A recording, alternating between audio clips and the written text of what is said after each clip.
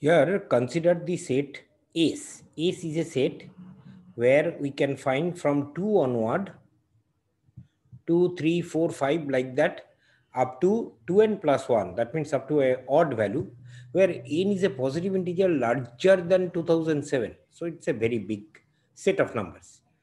Define x as the average of the odd integers, and and in Ace and in Ace, y as the average of the even integer. Even and odd, these two integers average it has given in Ace.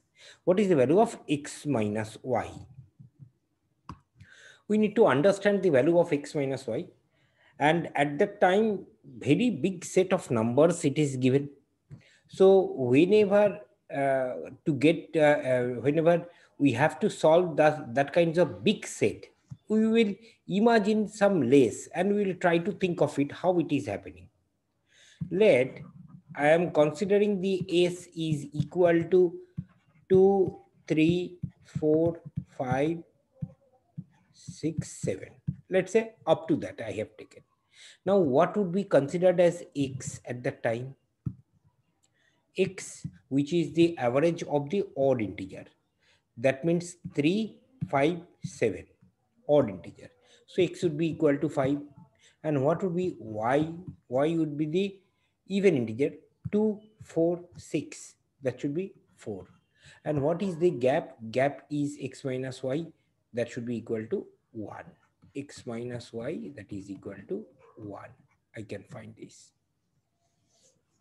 Now, here I have taken 5 number of data. Let me imagine that another, wherever s is equal to 2, 3, 4, 5, 6, 7, 8, 9. Now at that time, the changes in which way it is happening? X, that is nothing but equal to odd 3, 5, 7, 9.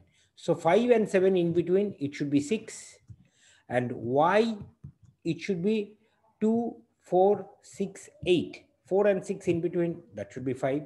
And what is the gap? Gap x minus y remain 1.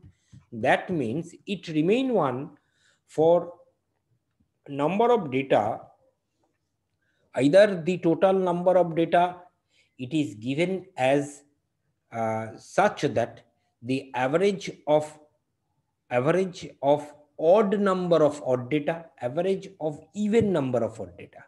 Any case, I will be able to find the gap remain 1. So with beta testing, I'll be able to find. So whatever it is the big, it remain 1. Answer would be option C, 1 in this case.